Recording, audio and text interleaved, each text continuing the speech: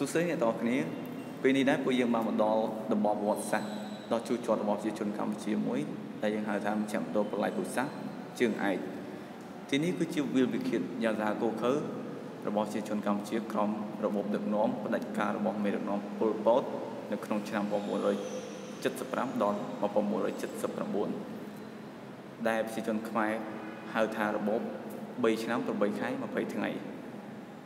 ដែលប្រជាជនខ្មែរជាង3លាននាក់ត្រូវបានសម្លាប់យ៉ាងសាហាវឃោឃៅこれを見てどう思いますか？なんか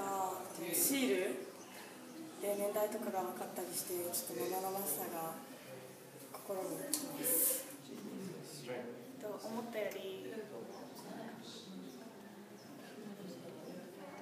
生々しいみんなと同じになっちゃうけど生々しくて本当にこんなことがあったのかなって30年前にこんなことがあったっていうのが信じられないです。ទាំងនេះគឺជាភស្តុតាងដែលបានបន្សល់ទុកក្រោយរបបផ្ដាច់ការប៉ុល ពតមានដូចជាទីកន្លែងនិងឧបករណ៍ផ្សេងសម្រាប់ធ្វើទារុណកម្មទៅដល់អ្នកទោសដែលអង្គការគិតថាជាខ្មាំងនិងអ្នកដែលមិនគោរពច្បាប់អង្គការគឺត្រូវដាក់ទារុណកម្មដើម្បីសួរចម្លើយឬក៏ត្រូវសម្លាប់ចោលហើយទីនេះផងដែរគឺជារណ្ដៅដែលគេធ្វើទុកទៅលើធ្វើទរណកម្មទៅលើអ្នកទោសហើយសម្លាប់ដោយការវាយចូលដល់នេះហើយកប់តែម្ដងហើយនៅក្នុងដល់នេះដែរគឺមានជនរងគ្រោះប្រមាណជាង450នាក់ដែលបានត្រូវស្លាប់ហើយកប់នៅក្នុងដល់នេះផងដែរហើយទាំងនេះដែរគឺជារណ្ដៅដែលអង្គការធ្វើសម្រាប់ដាក់សាកសពក្រោយការសម្លាប់ហើយរណ្ដៅទាំងអស់គឺមានប្រមាណ121រណ្ដៅក្នុងមួយរណ្ដៅមានសាកសពប្រមាណជា100នាក់ដល់500នាក់これはこう首を切るためのものだよとかこれは足をやるもの目隠しをするものとかいうのを全部教えてもらってそれがすごい実際に使ったものだなって思うとすごい心が苦しくなってでもនេះគឺជាដើមចន្ទគិរីដែលនៅសម័យប៉ុល ពតគេយកក្មេងមកសម្លាប់ដោយការកាន់ជើងហើយបោកក្បាលនឹងដើមឈើនេះសម្រាប់ចំពោះរងខ្ញុំផ្ទាល់ខ្ញុំមានអារម្មណ៍ថាពិតជាសោកស្ដាយមែនទែនដែលខ្ញុំបានមកដល់ទីនេះហើយឃើញនៅទស្សនវិជ្ជានៅទីនេះ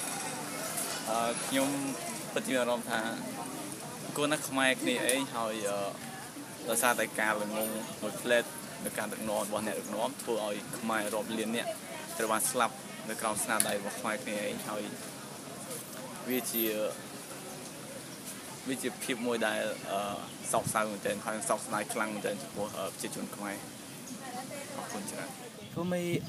in my perspective, I think that for the naturalists, I think that if they want to stop avoiding that regime, they should learn about the history of that regime, and then we can avoid that. If we don't know anything about that regime, we'll be able to happen again. こうした大虐殺の歴史を次の世代に語り継いでいくことは極めて重要であると考えます。だからこそ歴史を机上で勉強するだけではなく自分で足を運んで何が起きたのかを肌で感じるべきです。私はキリングフィールドを訪れ実際に虐殺に使われたナタや斧を目の前にし思わず人が殺されている様子を想像してしまいました。そうした体験こそが遠い存在である歴史を事実として捉え直すことにつながると思います。